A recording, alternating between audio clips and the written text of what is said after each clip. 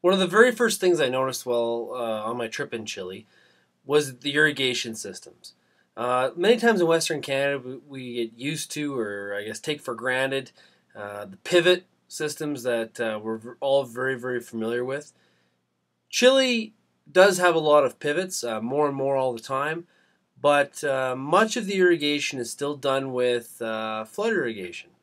Um, in the following video, you'll notice that I focus in on a new infrastructure project just outside of Temuco, where they're putting in cement ditches. This is the kind of thing that is going to grow agriculture in Chile and move away from just traditional dirt dug canals and I guess more into the modern age of agriculture. Just outside Temuco, Chile,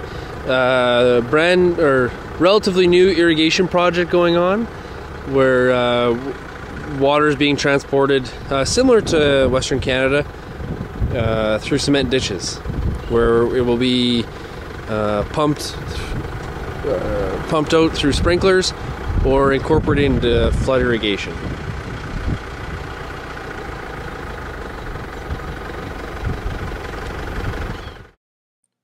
In this picture, you can see this is one of the flood irrigation canals that has been dug beside the canola field. So this is the canal that will feed the trenches that go throughout the field.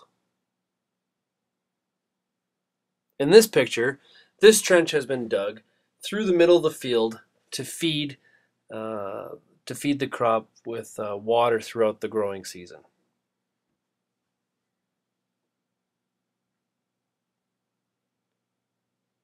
This is a picture just before harvest is about to begin, where a man is basically filling in the trench that's been dug throughout the middle of the field.